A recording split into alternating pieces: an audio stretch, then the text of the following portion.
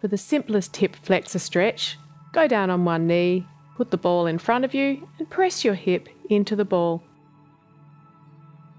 For a harder version, take hold of your back foot with the arm on the same side. Hold the stretch, paying attention to your breathing.